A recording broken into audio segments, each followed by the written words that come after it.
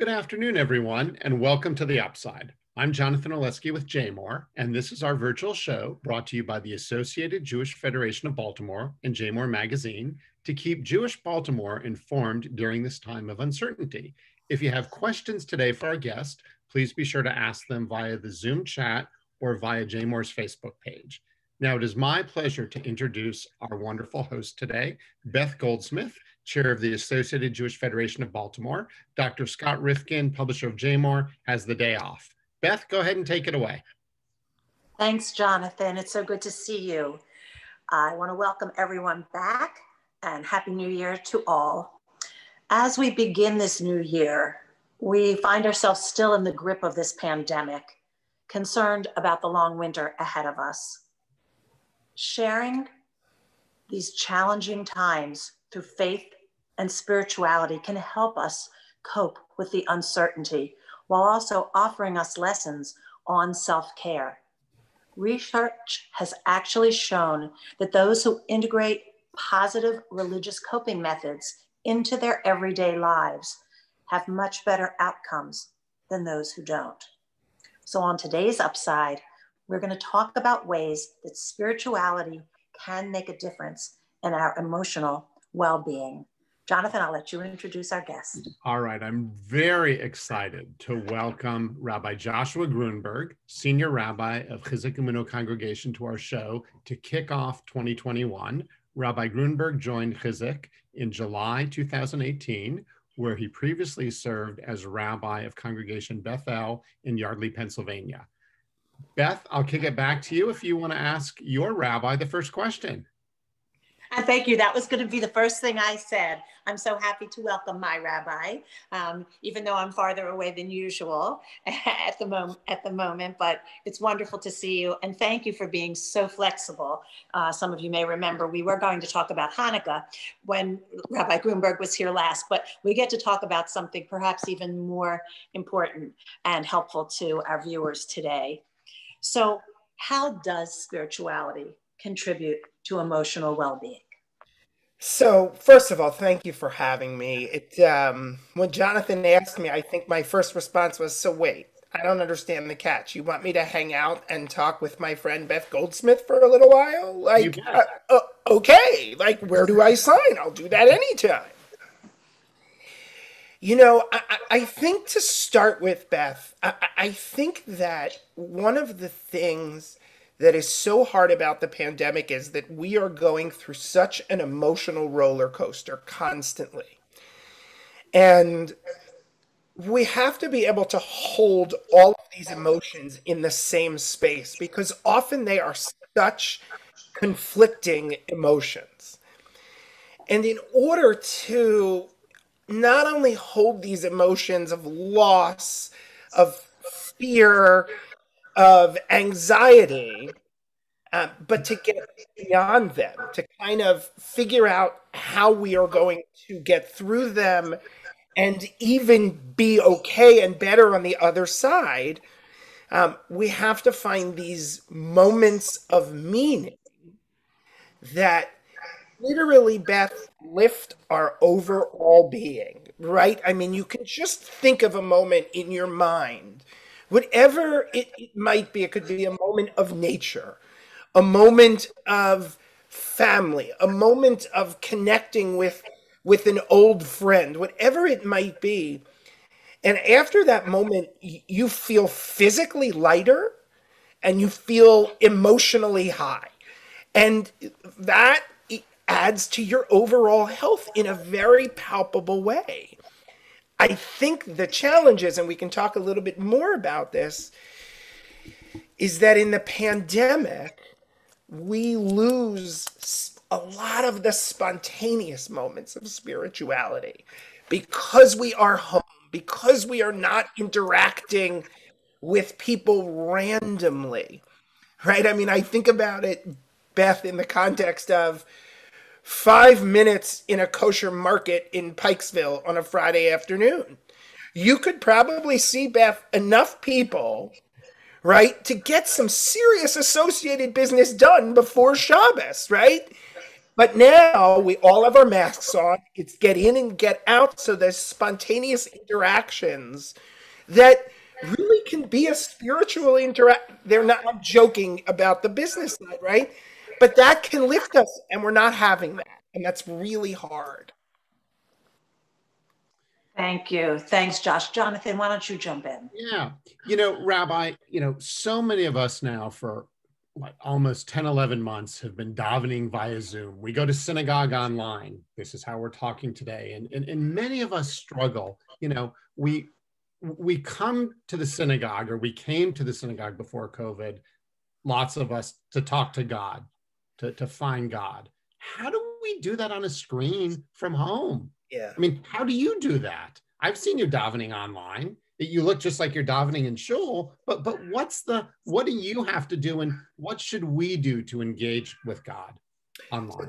It's a great question, Jonathan, right? So I think first and foremost, we have to recreate those davening, those prayer, those blessing moments when we're at home to be as authentic as they possibly can be. So coming into the high holidays, for example, Jonathan, even though our congregation was going to be at home, we made the suggestions that they get dressed up for the holidays, right?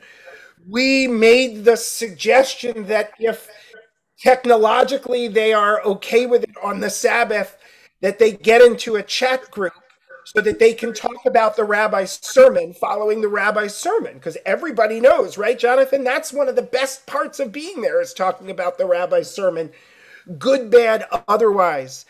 When we set up our high holiday platform, one of the most important things for us was that there would be a chat mechanism outside of the service so that people could ostensibly hang out in the hallway during services. Once, a couple of years ago, I got to go into the hallway during high holiday services. It's like a carnival out there. I mean, it is like the greatest show on earth in the hallways.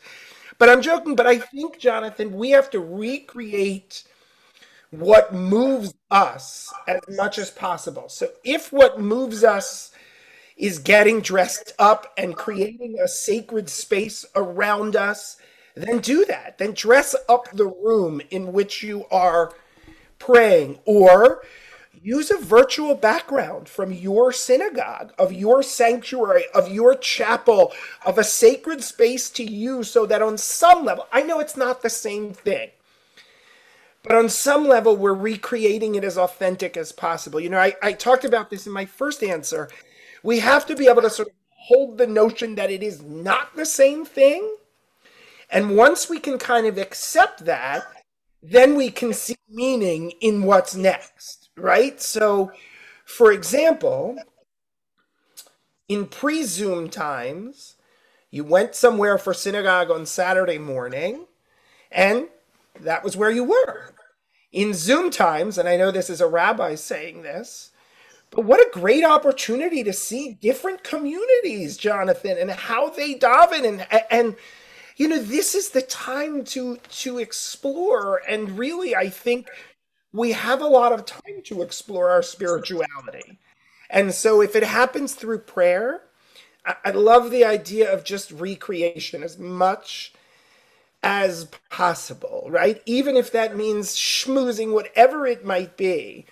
But I think with all of it, our challenge is, Jonathan, that we have to be that much more purposeful about these experiences than we normally are, right? So we know in the non-Zoom pandemic world, synagogue davening, it's always there for us. We can check in, we can check out.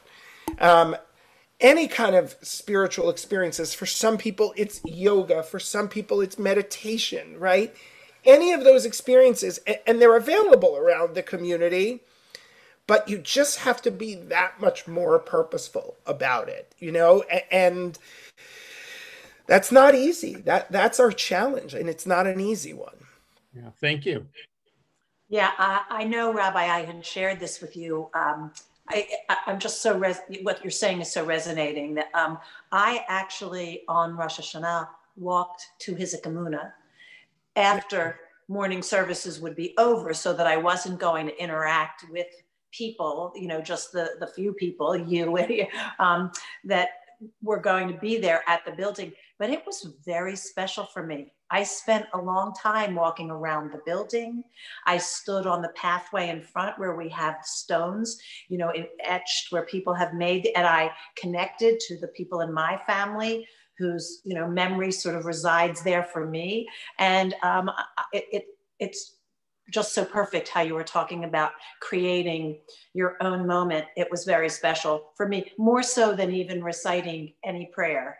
Right. It was actually having that connection. And the crazy thing is, Beth, if you had been at services in the sanctuary, and don't get me wrong, I love seeing you in services in the sanctuary, but if you had been in services in the sanctuary that morning, I don't think you would have had that same moment. You probably wouldn't have forced yourself or stopped yourself to have that same moment. And I think we're seeing that.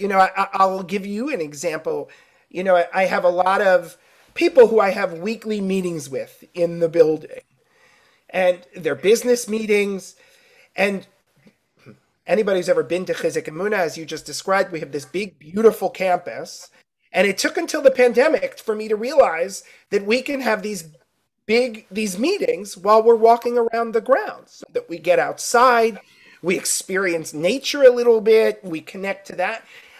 I never did that before the pandemic, right? So I think we're learning these little spirituality nuggets almost of things, right? And maybe next year, Beth, God willing, we'll be in person for the high holidays. But that afternoon, you come back to Chizuk Emunah when no one's around, and you do that same walk because it was so meaningful to you and provided such a deep moment of spirituality that now it's a part of your practice. Rabbi, could you kind of continue that thought process? So you and I talked a little bit about this. It is a lead up to today. Zoom has clearly changed how synagogues engage. I don't know if I mentioned to you, I've been davening with the shul up in New York, Park Avenue Synagogue. Wonderful Zoom services. I study with the rabbi there every week. So what will your synagogue do after everyone has the vaccine? God willing, by summer, they'll have the opportunity to come back into our sanctuaries. How will Chizuk Emunah be different, and how will you and your synagogue be using technology to?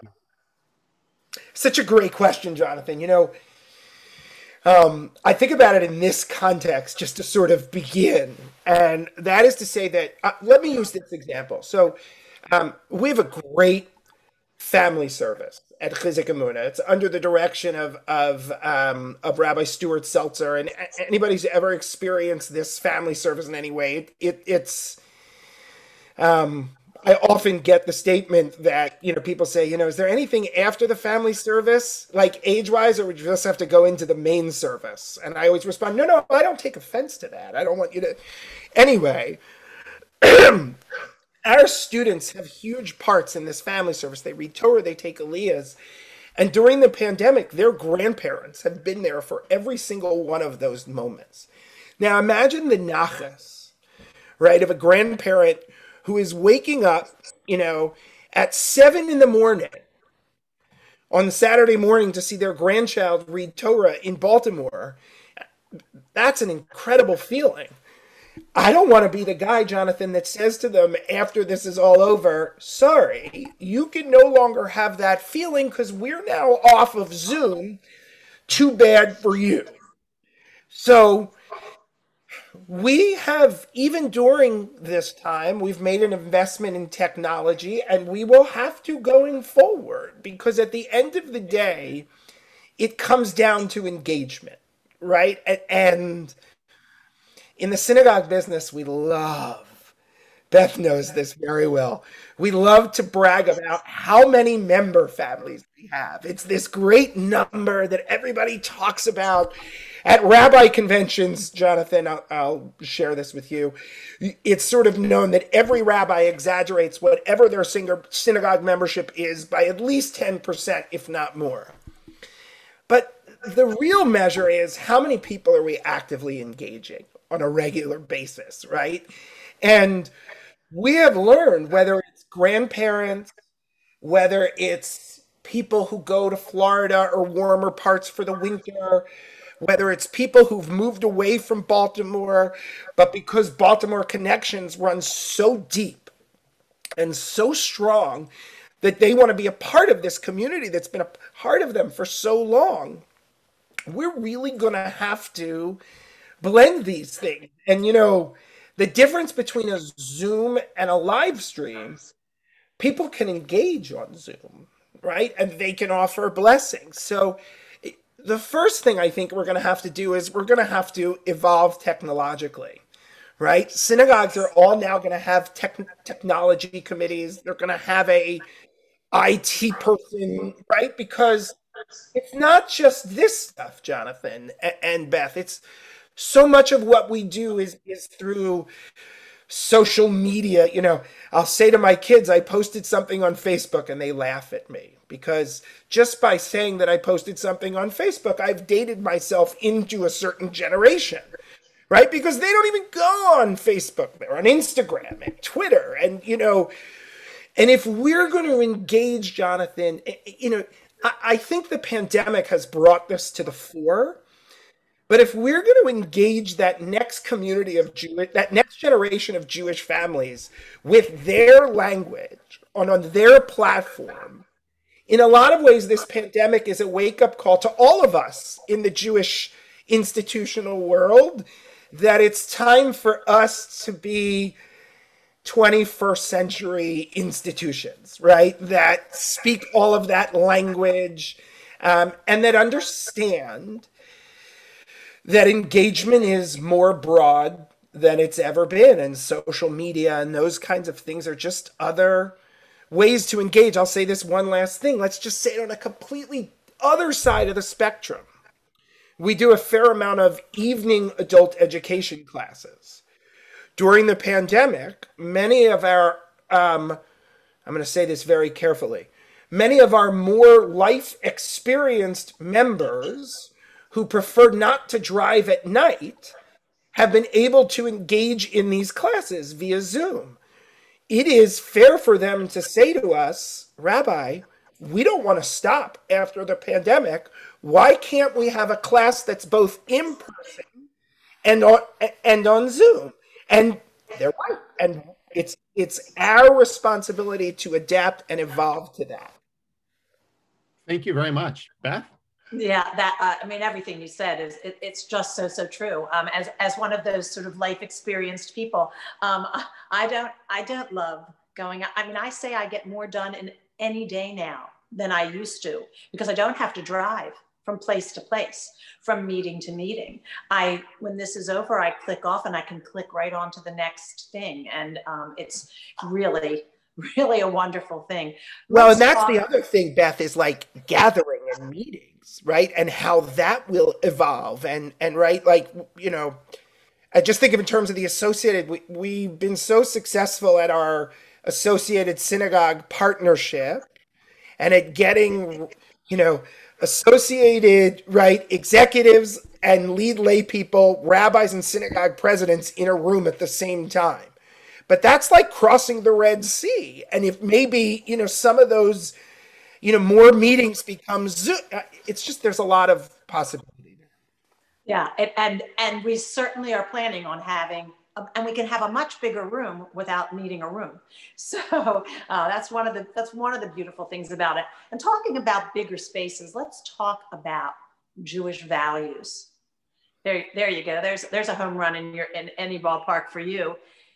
How can this pandemic, or how can Jewish values, how can Tikkun Olam take on new meaning? How can we use our Jewish values to help us and to help others make it through?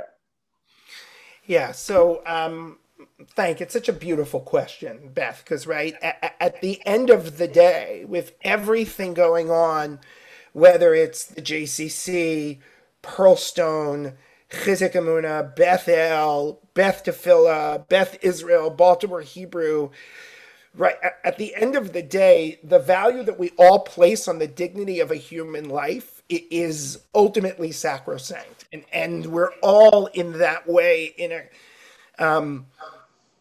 a cooperative mission, especially during this time. So I think, Beth, I think that one of the great strengths and I may surprise you by what I'm about to say, but I think one of the great strengths of the ultra Orthodox Jewish community is the way that they take care of their community, the systems that they put in place that ensures that if somebody is in need, that everybody comes to their aid. And in that way, they really speak to the notion that in the Jewish community, we are only as strong as our weakest member. Or to say it a little bit differently, we are only as strong as the softest voice in our community.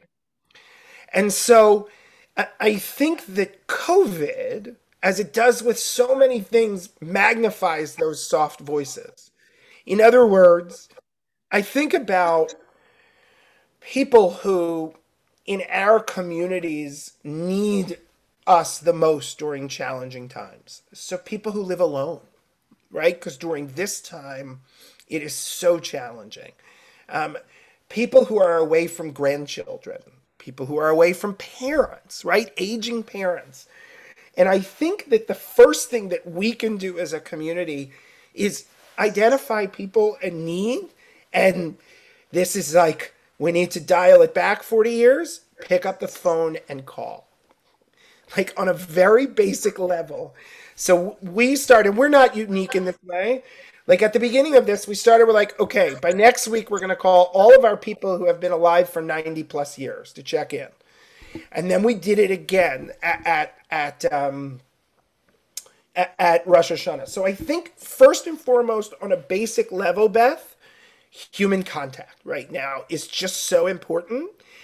And we have to be so purposeful about something that in the Jewish community normally happens so naturally and organically, right? That human contact. So I think that's number one.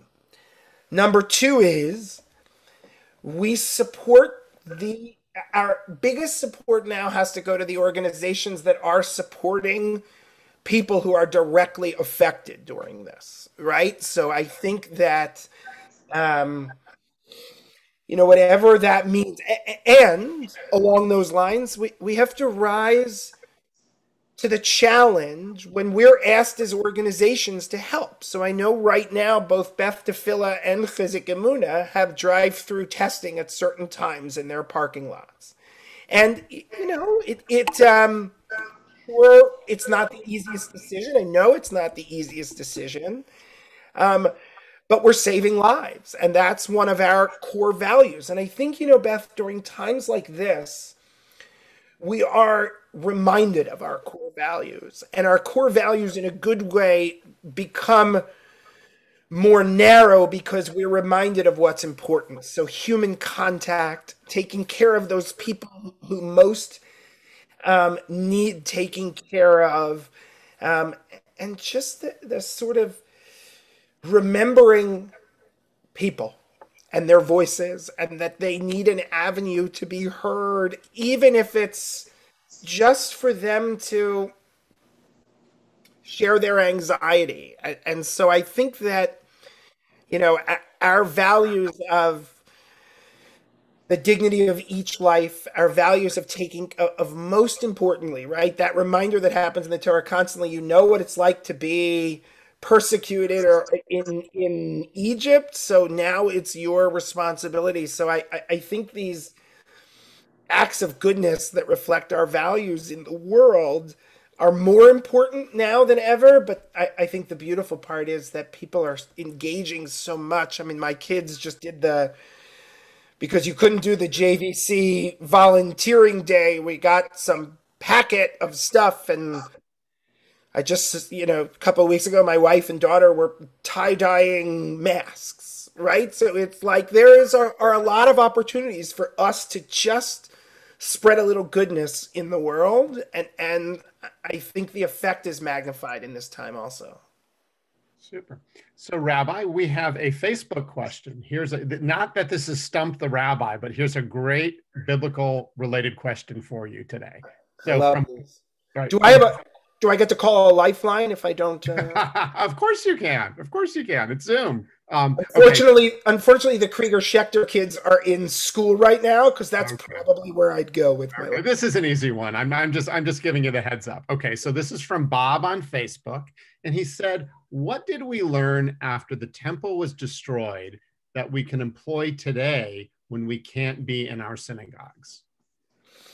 It's a great question. So I mean, we learned so much when the temple was destroyed. I think first and foremost, we learned that when we get in the Jewish community this deep edifice complex, it can become our great undoing, right? We sort of get fixated, Jonathan, on the notion that Judaism happens at its best in physical, centralized structures. I know there's an irony, being that I'm the senior rabbi of Chizuk Emunah as I'm saying this, but I think that we are learning in this pandemic, like we learned in the temple. By the way, Jews are notorious for needing to learn lessons over and over again before internalizing them, right? We're learning that so much meaningful Jewish life, so much meaningful Jewish experience happens outside of the walls of the synagogue. And rather than as sort of institutional Jewish communities just simply saying, well, that's not our purview, actually what we need to be doing is opening up the walls of our institution and understanding, right, that like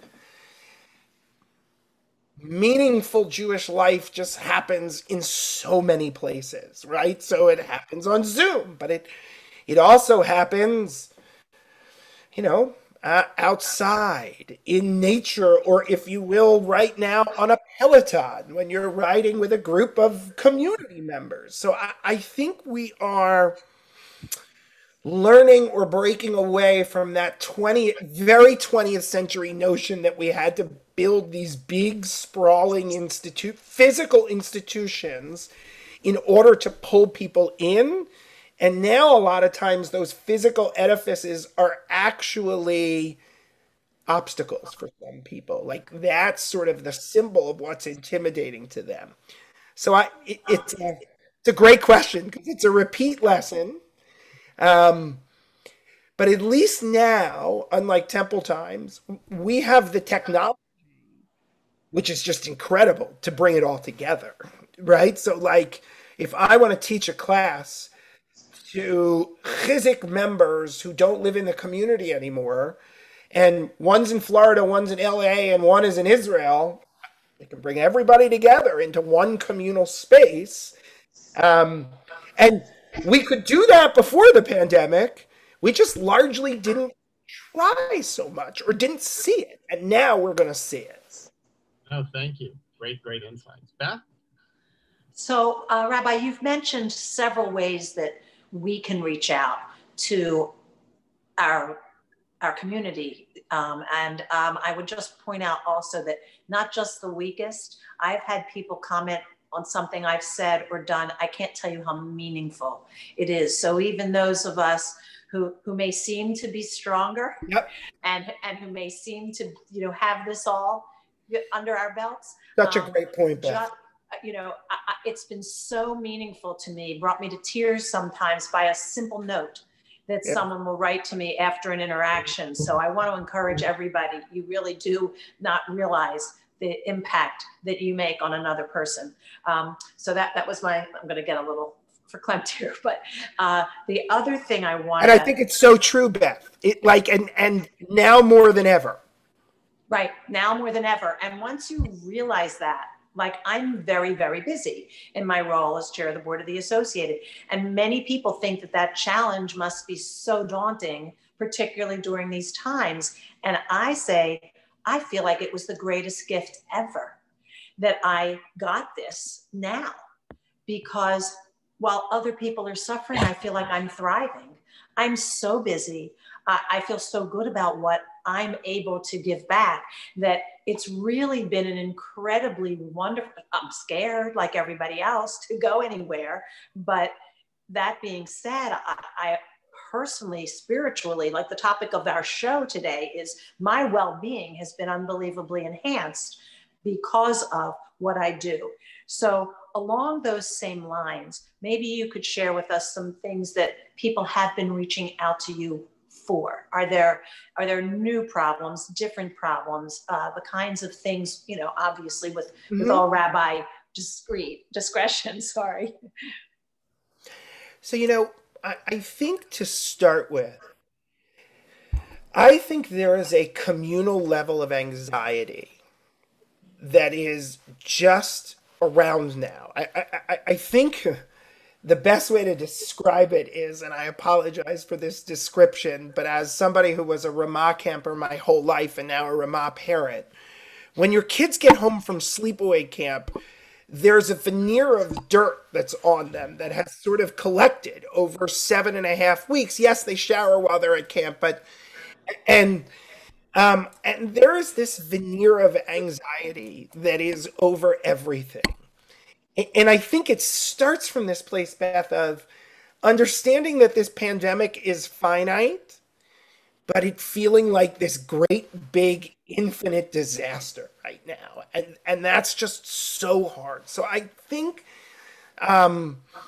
everybody, even people who are normally not anxious people, who normally deal with this anxiety, the normal anxiety, the normative anxiety of life, and they just kind of let it go by the wayside, even people like that who aren't sort of predestined to have anxiety, even they're feeling anxiety. So that's the first thing that we're seeing constantly. Then people have normal anxieties that they're dealing with regularly.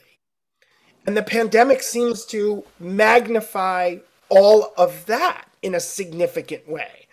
Because everybody just sort of spend more time not active, and I think more time home. And so there's that sense. But I will tell you that for me as a rabbi, and I know Rabbi Wexler, one of our rabbis here at Chizuk Emunah, and I have talked about this a lot.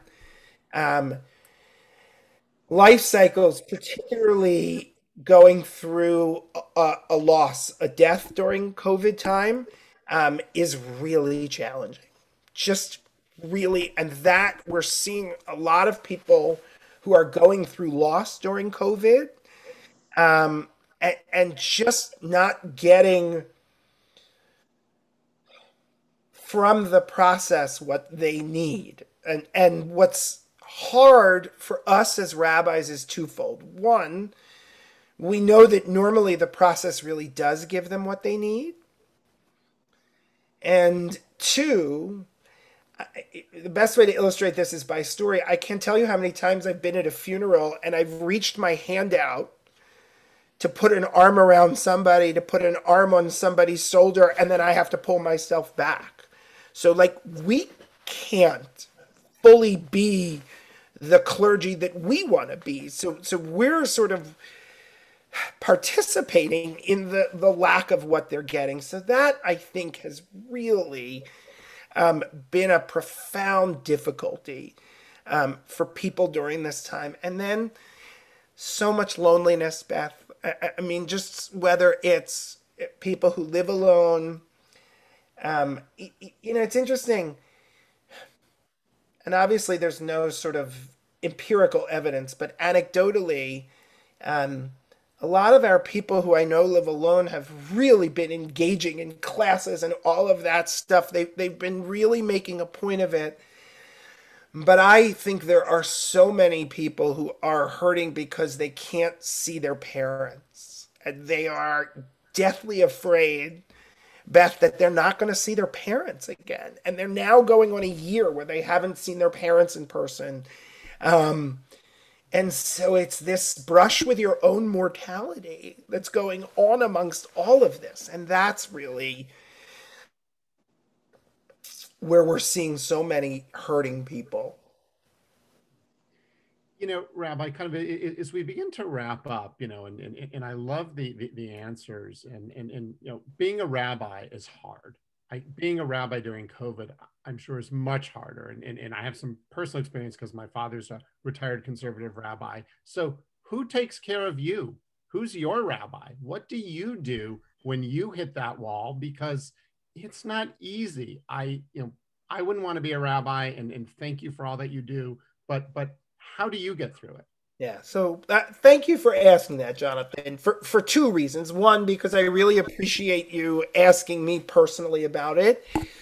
But two, even more so, because I think it's so important that we model for the community that we are doing that. Self-care is really important. And I want to say that I am extremely lucky, Jonathan, to be the rabbi of a synagogue where they invest in my self-care, believe in my self-care, encourage me to take the time that I need.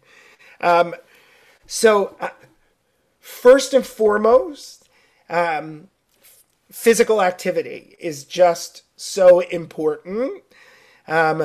We have a Peloton. We are one of those quarantine Peloton families who has gotten a Peloton. So we ride the Peloton. Thank God for our dog, Jonathan, who I want to say by the end of every day kind of looks at us like, no more walks. It's enough, everybody. We get that you're home all day. I'm done. Leave me alone. I have both in Baltimore and colleagues out of Baltimore. I have great rabbi groups.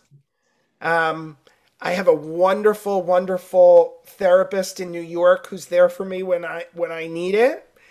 And my favorite, and I think hobbies are great, Jonathan. And also, wait, before I tell you that, I work with a work coach whose first question for me every time we meet is, what are you doing to care for yourself? And I say that because I think we all need to create mechanisms to make sure that we are caring for ourselves. Some people, Jonathan, are good at it naturally. I'm not. So I need to have people who will remind me to take care of myself. So during COVID, we bought a meat smoker. And one of my COVID hobbies, my only COVID hobby, has been smoking different kinds of meats and chicken. And it's really a win-win for everybody, Jonathan, because, so yes. Good for you. All right, Beth, as we begin to wrap up. Yeah. Well, first of all, I will say how the show started, which is how I was going to end anyway, was to thank my rabbi, Rabbi Gruenberg. It's always a pleasure and certainly a privilege to be able to speak to you. And thank you so much for being here. So as we're wrapping up, I'm just going to ask you one last thing for our crowd. Are there any resources like books or particular sites, anything you would recommend for our viewers to be able to, something that may help? Yeah, what a great question. So first of all, I grew up in the Jewish, the JCFS world, and I have always just been a huge Jewish child and family. Am I saying it right? It always goes through different JFS, JCFS. Here it's now just called JCS, Jewish Community Services. That one. It was once Jewish Family Services. It has, yes, but now it's JCS. We gotcha. So, and I think that, they have incredible resources. I have been listening to podcasts during the pandemic, both podcasts that are frivolous and fun, and podcasts that are, about managing anxiety or managing getting through the pandemic. Priya Parker, who wrote The Art of Gathering, which is a book everybody in Jewish Communal Services should read, has some great podcasts on kind of finding meaning and pacing yourself during this pandemic, which I have really sort of enjoyed. I will say this, I really try to avoid reading the newspaper. I am a current events crazy, but I try to avoid reading coronavirus stories in the newspaper because they're so all over the place that it really, I found it weighing on me. It was like literally bringing me down. And then I would give one other suggestion, which is not a book, not a resource, but I have found during this pandemic that anything that I can do outside as opposed to inside has just been incredible.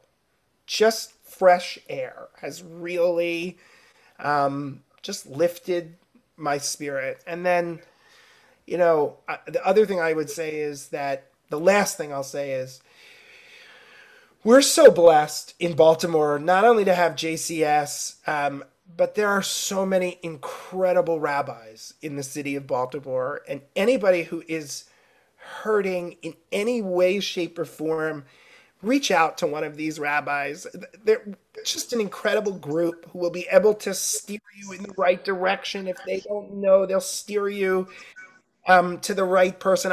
I'm in awe of my colleagues and my partners here in Baltimore and how they have managed the community during this. So we're so fortunate to have this incredible community and safety net in Baltimore. We sometimes turn outward, Beth. I think especially in the Baltimore Jewish community, this is our time to turn inward and to just be comforted and lifted up by this incredible community. Thank you. Thanks so much. And thank you again for being here today. And thank you for reminding us of how wonderful our community is. And I'll recommend a few resources that I always close with. You can visit associated.org and jmoreliving.com for always more information, more stories and resources, and also sign up for the weekly newsletter. I want to tell everybody out there, and please make sure you tell your friends, next Tuesday, January 12th, when we return, our show is going to be talking about COVID-19 vaccines. So I'm sure no one is going to want to miss that one. And again, thanks to everyone for being here today. Thanks to the wonderful Rabbi Gruenberg. And thank you, Jonathan, for co-hosting with me today. I really appreciate that. And from all of us here at the Associated and at JMOR, a little bit belated, but still very true wishes for a very happy and healthy new year. Until we meet again, please stay well. Amen. Thank you. Thank you, Rabbi. Thank you.